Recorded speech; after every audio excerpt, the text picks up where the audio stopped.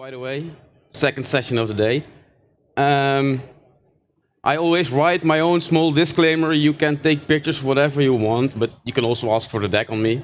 If there's anything in my tool that doesn't work, you can come to me and I will try to fix it. So who am I? My name is Wouter Kursten. I work for ControlUp as a professional service engineer. I'm a technical account manager. I do all kinds of wizardry stuff with stress calculations. Got all kinds of certifications, vExpert, I'm a code coach. I blog at reethout.nl. You see my email address, my GitHub address. And I have a new hobby called photography. And that meerkat was looking fine at me, so I thought, why not put him in? What I'm going to tell about today. Earlier this year, I released a tool called the Horizon Golden Image Deployment Tool. It was based in PowerShell 7. And the project for that started around this time last year. Why I created that is because I always made short scripts with Horizon APIs. I made some working stuff, but I wanted to build my own Fling, actually. I was always into the Flings, doing those kind of things. I was like, I want to build something, and the only thing I was familiar with to create something with a user interface was PowerShell, using the Windows presentation framework. Some of the things I did worked only in PowerShell 7. What that tool did, it would use an XML file to keep configuration, like also get the password in there in that same XML file. But still, it was PowerShell, and not all companies allow PowerShell 7 to be installed. I also could not really create an executable out of it, because almost all anti-malware, if they see an executable and a PowerShell script comes from that, they will say, no, they don't like it, they will kill it off immediately. So a few months ago, I started a new project. I completely rewrote the code for the entire tool in Python 3. I used parts of my existing module that I created, the Horizon module for the Python module for Horizon. It uses tkinter for GUI. I have a zip file already. I have a link at the end of the session, so you can download what I'm showing here. Config is still saved in XML file, but it is used in the application directory for where you say the active application is, so you can store it in a DEM profile or FSLogix or whatever you do. It does not have the password in there anymore. I am using now the Windows Credential Manager, or if you run it as a script on Mac, it will store it also in the Mac Credential Store. So if you run the Python script itself, you can also run the tool on the Mac. I'm trying to build an application for Mac out of it, but that's proving to be quite challenging. So right now for Mac, you just use the script. But so actually, what does the tool look like? So here I am. I started at the VDI, but first we need to do some configuration there. I put in an address for one of the connection servers.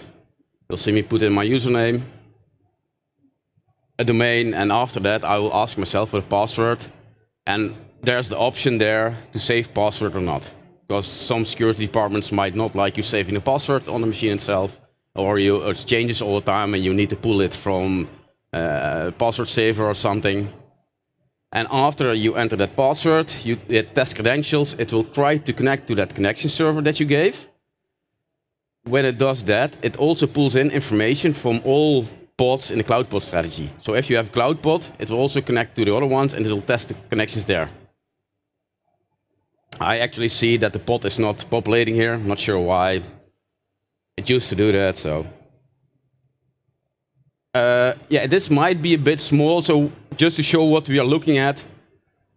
It's a desktop, it's one pool, it has one default image configured right now, no secondary image. It's using a snapshot named Summer 2023. Of course, that's the pool that or the image that they use.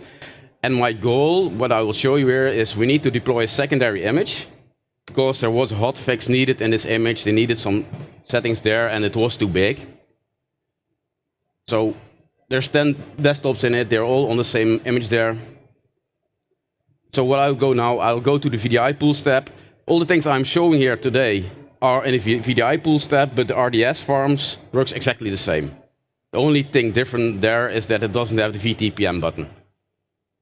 So what I do is you select the desktop pool here, and once you have connected, it will actually show all desktop pools in the entire cloud pod. If you have one with a duplicate name, it will add the pod name to it.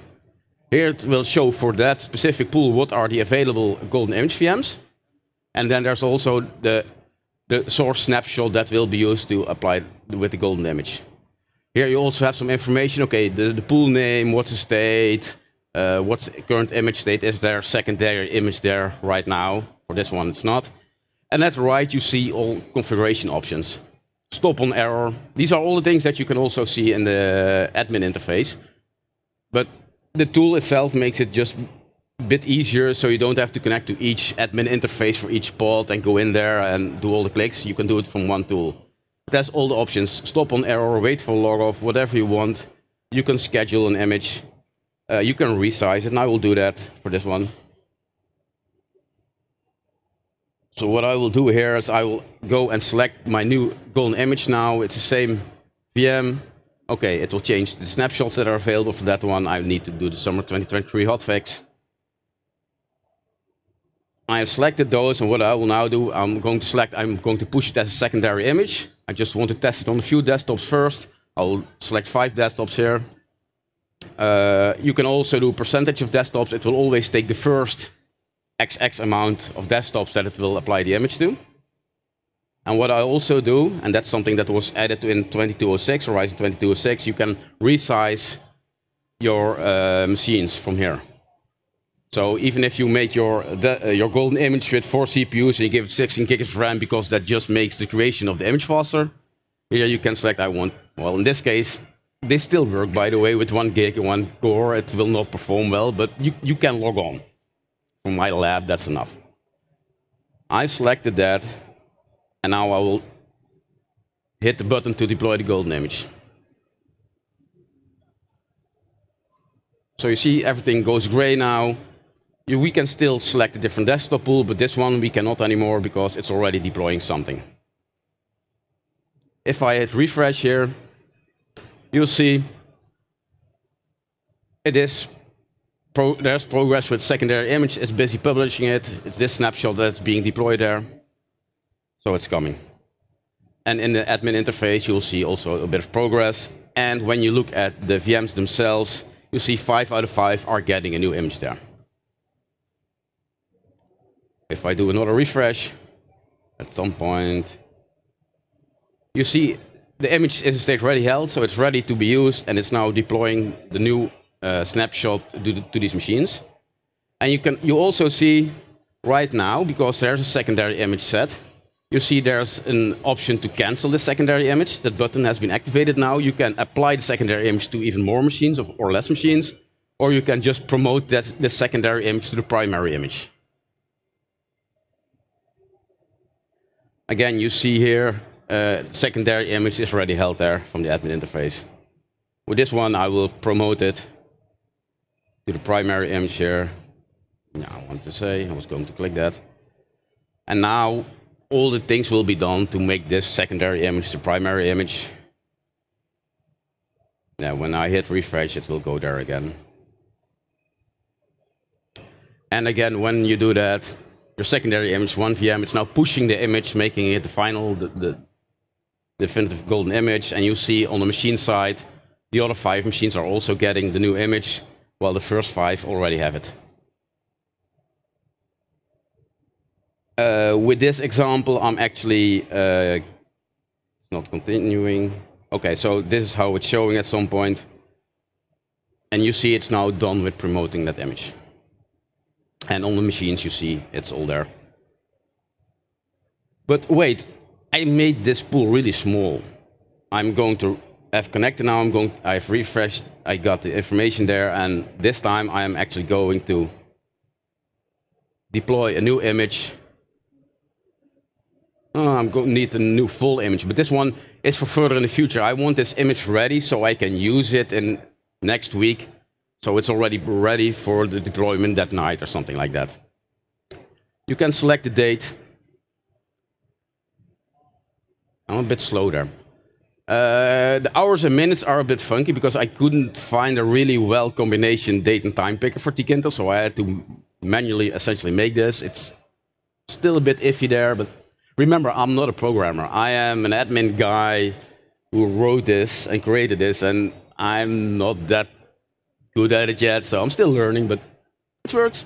And I select 5:30 a.m. in the morning to actually deploy that image.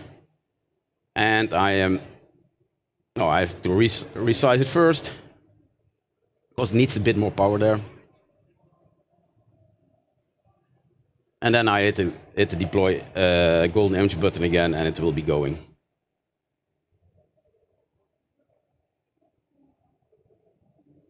I will skip this a bit faster because I don't have that much time left anymore. You see the image is ready. It's ready for use. It's not applied to any desktops here right now. It's just ready for the future deployment where it will go live at the moment. So you can put it there in time and make sure it's available.